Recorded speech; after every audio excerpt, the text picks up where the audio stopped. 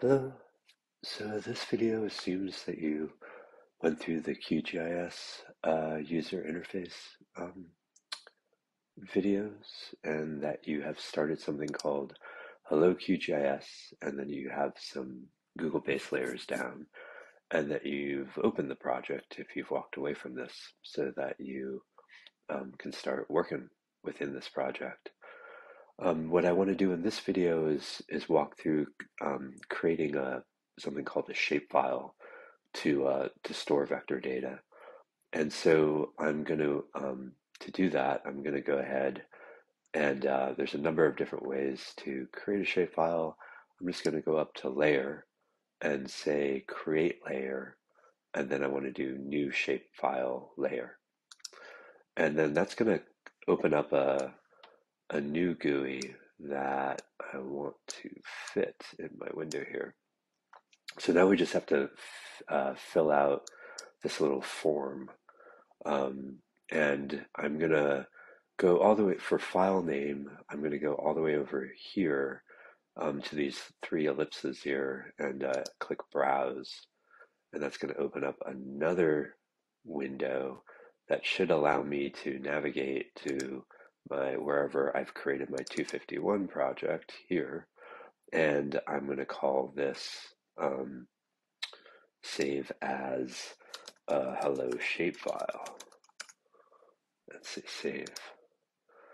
And I'm going to leave the file encoding alone because I'm going to trust that UTF-8 is going to work for our purposes. I'm going to change the geometry type to polygon. Here's the idea that you can only store one geometry type per table, and the shapefile is basically a table format. And so I'm going to say polygon, but notice the other options are line string, multi-point, point, no geometry. So I'm going to say polygon. The reason why we're doing a shapefile, and just let's make sure that when you had this, that's right, because I said, sorry. So the reason why we're doing a shapefile is because that's the main vehicle that's used to move vector data from like a desktop world into the cloud to work with Earth Engine and back again. So the shapefile is going to be our main kind of gondola that we use to move between places, if that's okay. And then the next thing is that we should define the coordinate reference system that we're going to be storing our coordinates in. And so I'm going to go here, and for the fun of it, I'm just going to say, please filter or search for 3857. And I'm going to say OK for the WGS pseudo Mercator.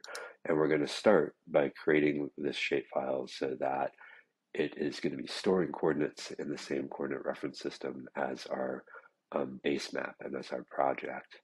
The next thing is we can add a new field if we want, but we'll do this later.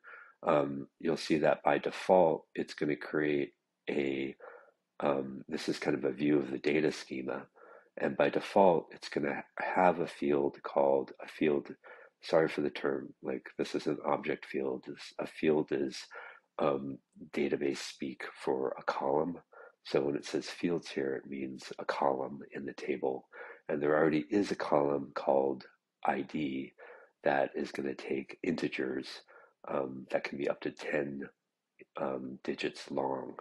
And this is kind of the idea that what we are creating when we create a polygon is a kind of an object model where everything has a unique ID. Is that okay? So I'm going to say okay, um, and and there is our hello shapefile that we've now created. And so the next step is going to be to put some data into that thing. Okay, so I'm going to just hit save and then go to another video.